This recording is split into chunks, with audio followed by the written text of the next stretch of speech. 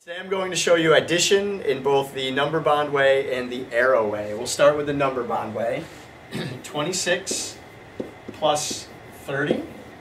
The 30 is a nice round 10 number, so we don't need to touch the 30. We'll move to the 26 and we'll make our number bond with 20 and 6.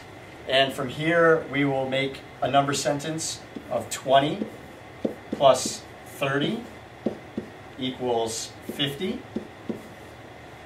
and we'll take the 50 and add back the 6, which equals 56. So there is the number bond way. Now I'll show you the arrow way with 26 plus 30. Two different ways we can do this.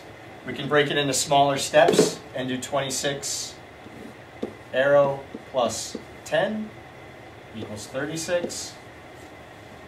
Arrow plus 10 equals 46.